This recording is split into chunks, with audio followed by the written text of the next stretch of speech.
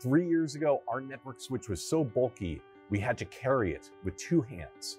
We challenged ourselves to make it smaller than a standard sheet of paper, and here's where we are today.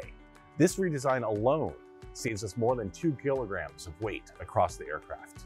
And through integrated design, we've been able to add additional functionality to our network switch, eliminating the need for an entirely separate device.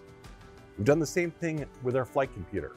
It receives pilot inputs and sensor data from around the aircraft and translates that into instructions for the propulsion units and control surfaces.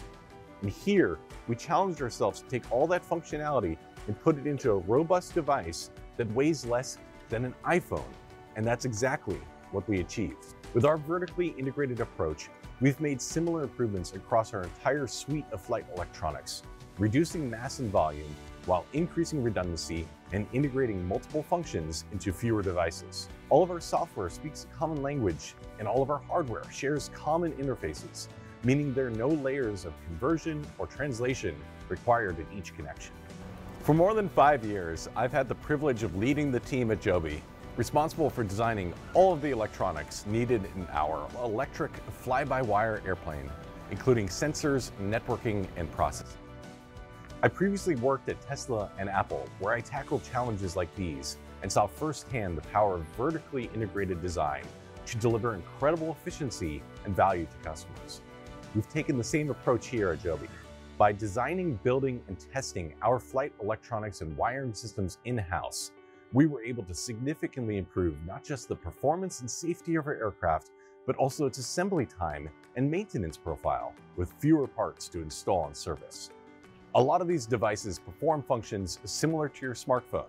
They're the brains of the aircraft. But unlike most smartphones, our electronics have to withstand a wide range of environmental conditions, varying temperature, pressure, and humidity, as well as high-intensity radio interference.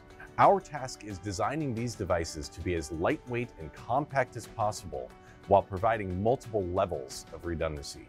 Typically, most aircraft makers buy their electronics from suppliers that make devices compatible with a wide array of aircraft designs. For us, that just wasn't possible.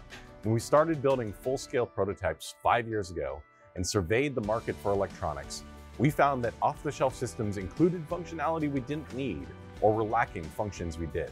Using third-party systems required really significant trade-offs on volume, weight, and complexity that we weren't willing to make, because every kilogram we're able to save translates to more time savings and lower costs for our customers. And since we own the entire tech stack, we'll be able to verify and deploy software updates over the life of the fleet following FAA approval. The flight electronics are just one piece of the hard engineering challenges we've tackled at Joby. By taking an in-house approach to design, we've been able to build a lightweight, high-performance electric aircraft that will bring the world closer together and change the way we experience flight.